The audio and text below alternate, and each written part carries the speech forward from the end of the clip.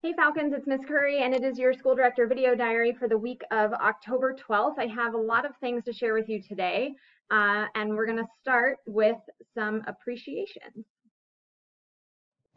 I wanted to start by shouting out some 6th and 7th grade families who came to campus to decorate with chalk and beautify in that way, and also help us pull weeds and pick up leaves and really just make sure that campus is looking snazzy for our return.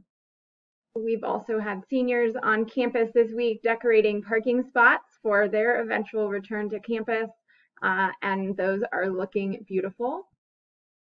So thank you to all of you for doing that as well. All right, some other big updates this week from our friends at Denver Health and Denver Public Schools. You may have noticed that our metrics for our health monitoring of COVID have been getting worse. As such, we are now going to be limiting our in-person programming to a maximum 10% of our student population. What that means is for middle school students, if you signed up to be part of our hybrid program, we will not be beginning that full hybrid program yet. And for high school students, if you signed up for learning centers, we're only able to accept 10% of our student population. And so we may not be able to accommodate as many of you as we initially thought. Ultimately, being on campus with the health and safety measures we have in place is safe.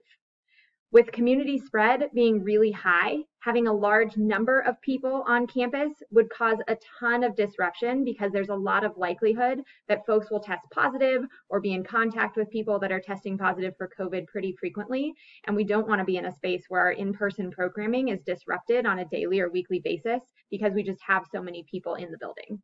So again, we will provide you and your families with some updates by the end of this week about where you're going to land. And that will start, that in-person programming for that 10% of students will start on November 2nd. So I know that things are rapidly changing. It has certainly been challenging for us to manage the day-to-day changes within our plans, and we're confident that we're going to be able to keep you all safe and hopefully get as many of you on campus as possible for support as you need it. I hope that you have a fantastic fall break. You all are off all next week as we do some professional development and prep the building for those of you that will be in person. So enjoy that week. Spend some time outside. It's supposed to be beautiful. The leaves are beautiful right now. I appreciate each and every one of you and wish you tons of happiness over that break.